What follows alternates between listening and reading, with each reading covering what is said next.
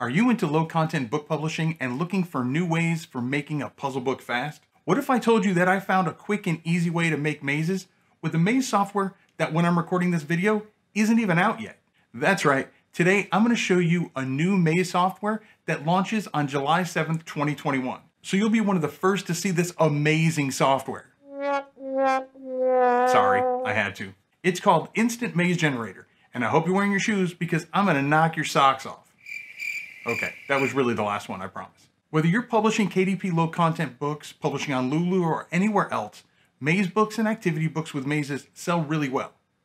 And it doesn't matter if you're making puzzle books for adults or making kids activity books. So enough of this jib jab, let me show you Instant Maze Generator. Well, here we are in Puzzles Generator. Now I'm going to scroll all the way down to Instant Maze Generator, and we're going to get started. Now, one thing I want to tell you is that this is not going to be a full tutorial. They do have amazing tutorials within the system, and they'll show you every little aspect. But I did want to show you some of the amazing things that you can do within the software. And just for full disclosure, I do have the premium package, so I'm able to show you everything. So I'm going to click Access Now. And the first thing you're going to do is you're going to create a collection. Now, collection is a big fancy term for just your collection of mazes. So like your book, basically. Now, you can use their default, which is right here, but I'm just going to create my own. Now, whether you create your own or you use the default, one thing that you need to know is that when you're done with your session, all of your mazes will be cleared off their servers. And that's for your security purposes, so that way nobody can reuse or even has access to your mazes. So I'm just going to create my own. And let's go to View. Now there's a lot of features in here, and I'm going to try to show you all of them. But the first thing I want to show you is what you can do in page settings. So as you can see, the first thing you can do is you can change the page trim. So it defaults to 8.5 by 11, but if you want it to be 6 by 9, you can do that as well. Next, you can change the page numbering format. So again, it's going to default to page 1, but I can select no numbering, just the number, page 1 of 100, or 1 of 100 without the word page.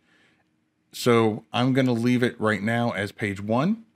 You can change the page number starting point. Let's say that mazes aren't the first thing in your book. Maybe you've got crosswords or something like that. Then you can change this to page 20 if you want, or 50, whatever it needs to be. Now I'm going to show you, there's the page 1, because you can also change the alignment. Right now it's going to default to the outside edge, but if you want it centered, just a simple click of the button will jump that over to the middle. Next up, page margins. Now these are in inches, as it says right here. Right now it all defaults to 1/2 inch. They don't all have to be the same. You can change it to 0.75, whatever you need it to be. Now, one of the features that I love about it, and it seems so simple, but it really helps out when creating your mazes, or at least setting up your pages, is showing the page margins. So as you can see, there's a little faint line, and that makes it so much easier to know what area you have to actually work with. Next up is show solutions and the number of solutions per page. Now, one thing I don't like is wasting pages in my book. If I have a 100-page book, I want majority of it to be mazes, not solutions. So it defaults to 6 solutions per page, which seems to be a really nice number when it comes to the sizes of the solutions. And so it's still very clear, but you still get quite a bit of solutions on one page. But you can change it to 4 or 2 or whatever you want. And then the final thing is showing the puzzle numbers on the solution. So this is a solution to, puzzle 1, puzzle 2, things like that. Okay, so yes, there's a lot of flexibility with this, but let's get to the good stuff. Let's get to the mazes. So I'm going to click over here, and within the mazes, you have squares, triangles, octagons, hexagons, and circles. Now, I personally like when I'm messing around, I like to mess around with the squares because it's the most common. So we're going to click on it, and just as simple as that, I just clicked on it, and here it is. I can pull it up here within my margins. I can shrink it if I need to, again, to get more on a page. So I'm going to click on it, and I'm going to show you what some of the settings you can do for that particular puzzle. Now, as you can see, there's an entry point here and one down here. But maybe I don't like the way that looks. I can actually click regenerate the maze, and now it's here and here. And you can just keep regenerating it until you like the way it looks. Now over here, you can change the background color. So let's say I want it to be more like an ocean theme. I can just make it blue. Now, I tried to not have a lot of color in my books, preferably only black and white, so that way I can save on the production price, but it's definitely an option that you have. Next up is the wall color. Again, I can just click on a color, or I can use one of these defaults, and it changes it. This is going to be our solution color right here, which obviously we don't have a solution right now, so we'll come back to that in a second. This shows us the size of the puzzle. So it's right now it's 22 cells by 22 cells. This is where we show our solution. So if I click on this, there's a solution. Okay. So if I go back to here to solution color, I can make that red. All right. But again, I like to keep mine color free, but it's great to know that you have that option. Now, if at any point you accidentally click off your maze, you're going to notice that all of your options right here, all your settings are gone. Just click right back on it and there they are. Now over here is a really cool feature where it changes the look of your solution. So right now it's a solid line. This one is thick dots. It's kind of hard to tell right now, but if I made it bigger, you'd be able to tell. See the little dot or bigger thick dots. Now I click on it again and it makes it littler dots. And I really like this one because this is great for, let's say you're doing some kind of, especially for a kid book, and you're doing like, maybe they're going from their camel to a pyramid, and if they're in Egypt, or they're going from their boat to X marks a spot if it's a pirate themed. These can look like steps that the kids take, and it's a really cool way to kind of bring that all home and make it a lot more thematic. Okay, we're going to jump over here to the maze sizing. I can change the complexity of my maze just by the scroll button right here. Okay, make it easier or more complex. I can change the thickness of the wall. I can change the thickness of the solution, all just by moving these slider bars. Now you probably noticed that I did skip over this bad boy right here, custom entry and exit, because you're not limited to the start and stops that the system defaults to. And this is something that's different than many of the other systems that I've looked at. So we're going to click on that. And just by clicking on start cell, I can select up here. And as you can see, it automatically put a start point there and changed my solution accordingly. So if I click on end, I can make the end over here. And there we go. So you can select your own start and stop points. Now, you're not limited to just having it on the outside. You can actually click on the inside, like click here and click here, and have the maze within the borders themselves. So it won't even come from outside. So depending on what the theme of that particular maze is, you can really customize it with these start and end points. An awesome feature. Now I'm actually going to turn this back to the solid lines because I like that better. And I'm going to turn my solutions off for now. There we go. So now that we have our maze, I'm going to bring this down here a little bit because I'm going to show you some of these features that you can do. So right here, I can add text and just type in here. If I click in here, obviously I can change the font. I can change whether it's centered, left, or right justified, the font size, even the font color. And I can take this and I can move it up here if I want. Again, using those guidelines that I have, the margins, and then I can bring this back up. There we go. Right here, I can just add a page because right now it's one page.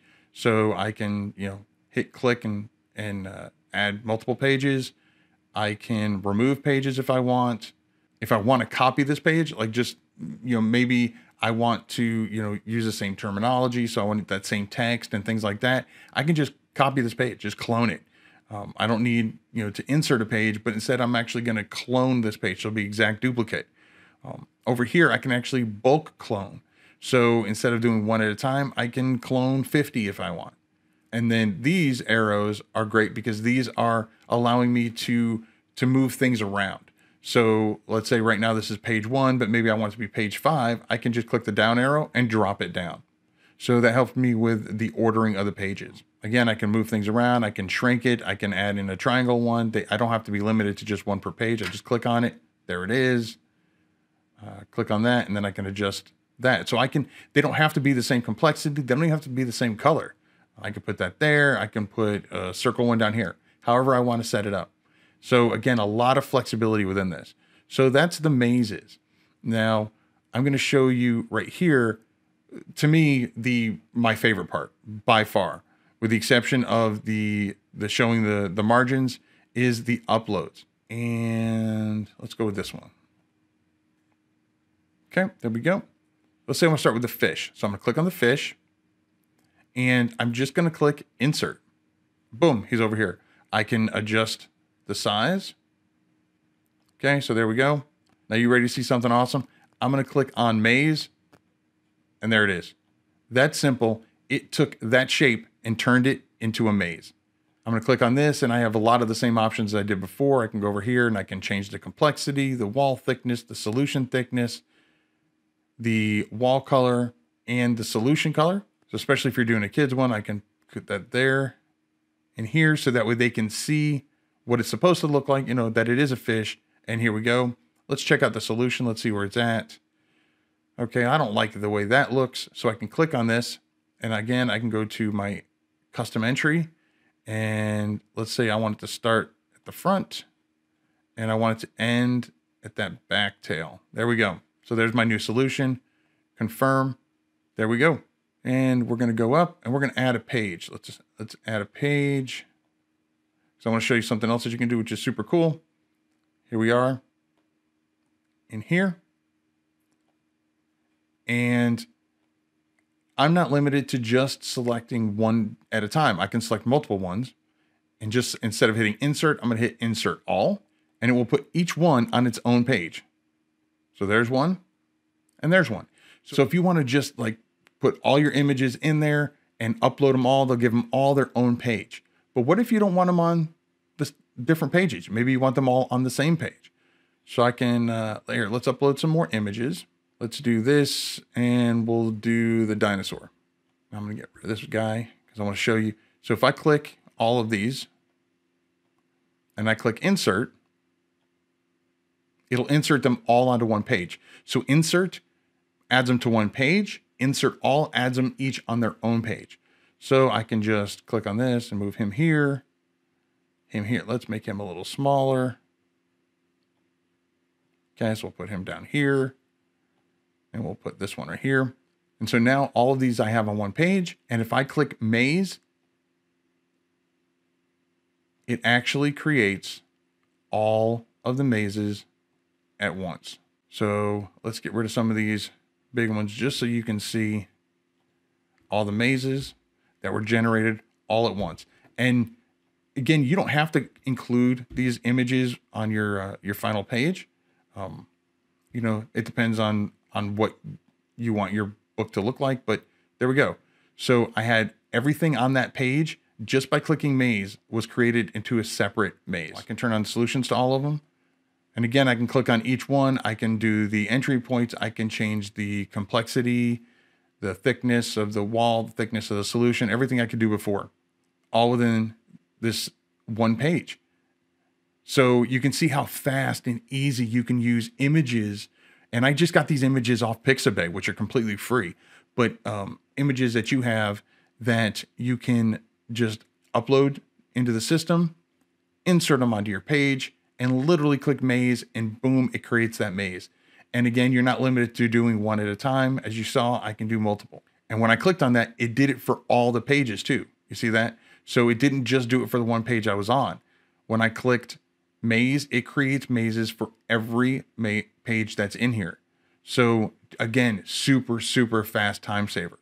Because now I'm going to show you some of the done for you backgrounds that they have. So I click on here and we're going to have some fun. Okay, so there's one of the ones I did. So you got the little clubhouse and the poor kid's stuck down here. You can't do anything about it.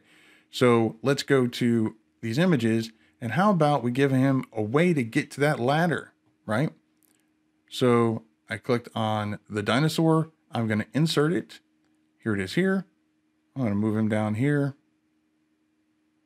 Let's make him a little bigger. Make sure we're working within our margins. There we go. Okay. So we've got our dinosaur. Let's generate that maze. We're going to move this maze out. I don't need this guy anymore. Okay, so here's our maze right here.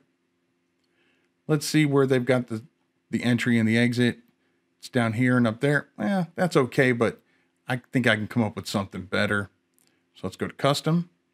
Let's do the start. Let's see, where's this kid lined up? He's lined up with the back foot. So let's just make it, the start's going to be down here. And the end is going to be up here, up on the head. So you can get to the ladder right there. So he's going to jump up here and go here. I could have started it over here at the tail if I wanted to. Again, changing the complexity, changing the thickness, whatever I want to do. So again, all this flexibility and really tie in the theme of the book. So here's the kid. He's going to climb up the dinosaur to get to his clubhouse. Again, I'm sure kids would just love that particular puzzle page. Real quick, if you're new around here, my name is Keith Wheeler, and if you want to continue to get all the hints, tips, and tricks on how to make self-publishing easier, and you can stand the occasional corny pun, well then subscribe to the channel and smash that little bell icon so you can get alerted each and every time I put out a new video. Just like this one. Now let's get back to Instant Maze Generator. Now, if you think that this is all that you can do within this system, it would already be a great deal, right? But there's actually one more feature that is just, it's like the cherry on top, if you will. And that is the Quick Book Creator. So let's say you've made some pages and, you know, you made your little custom pages, but then you want to throw some other pages in. There's, you know, some of the standard, you know, triangles, circles, squares, that kind of thing. You can go to Quick Book Creator, click in here, select what you want the complexity levels to be. So maybe you want them to be all simple, a mixture of simple and medium, a mixture of simple, medium, and complex, all of that. And you go through and you decide how many of each shape maze you want included in your book. So keep in mind that if I have, you know, all three of these selected, whatever I put here, it's going to be ×3. So if I put 5 here, that's going to be 15 rectangular mazes because there's going to be 5 simple, 5 medium, and 5 complex. And it explains that right here. It's the number of pages per complexity. So there we go. And if you don't want to include any triangles, you just put a 0 here. So let's just put a 0 here and we'll do, let's just say 5 of these, 5 hexagons. So this is going to be 9, 15, 15, and 15. And if I click Create Book, it's actually going to create those pages added on top of what I've already done. So it's not going to create a whole different one. So if you just want to do a 50-page book, let's say, you can go in here and, you know, you can just don't bother with any of the fancy stuff that we did before, you know, the images and all the other good stuff.